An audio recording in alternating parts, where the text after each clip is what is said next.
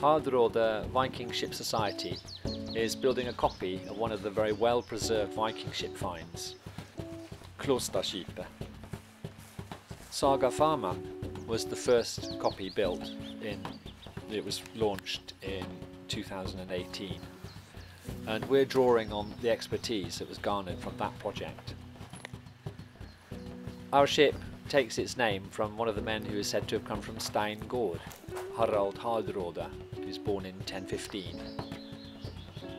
He was a king of Norway from 1046, and he's best known in the United Kingdom as one of the contenders for the throne of England in 1066.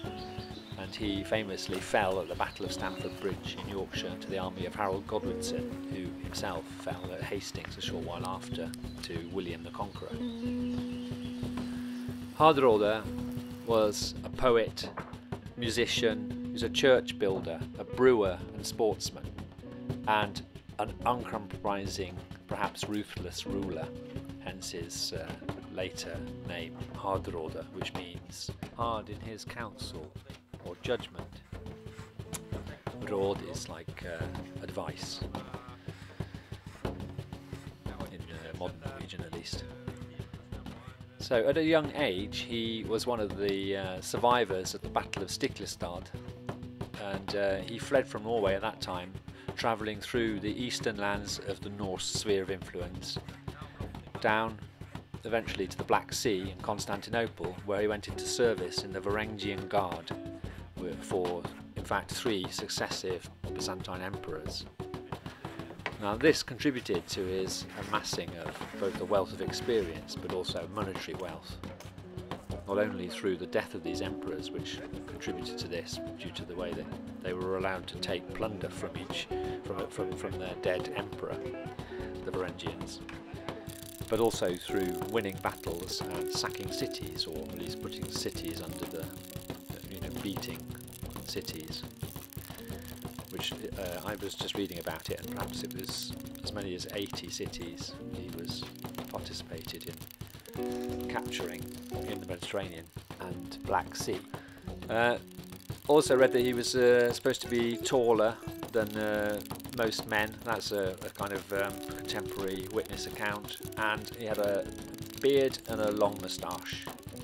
So this wealth was instrumental in his becoming the king of Norway, or at least parts of it, because when he returned from his service with the Varangians, he insisted his nephew, I think his name was Magnus, was the king of that area of Norway, and he became a joint king. But then Magnus died a year later, so he became the sole king of that area of Norway. He wanted to become also the king of Denmark, and he fought many battles against the Danish, and also many battles internally in Norway to consolidate his power as the king of the inland area, the Viking, and I mean there are different kingdoms there. I'll leave that to someone who knows a bit more about it to comment on. Perhaps someone can comment in the comments. So from 1046 he reigned in that area of Norway, and as I said, he later went to England. He was persuaded by the brother of Godwinson, in fact, who to try for the throne of England, which I think somewhere like 300 ships, I think perhaps he took, and failed at doing that. No, he failed really about becoming the king of Denmark as well. That also failed. Hopefully our ship can live up to its namesake and travel far and wide and gain a wealth of experience.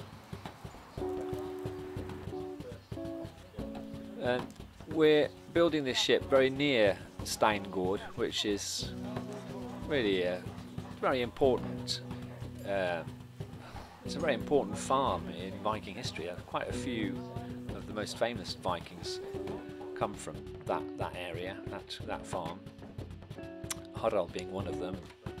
I think it's his grandfather who was helped on Svarte, or maybe there was a half relationship. I don't know. That's very complicated.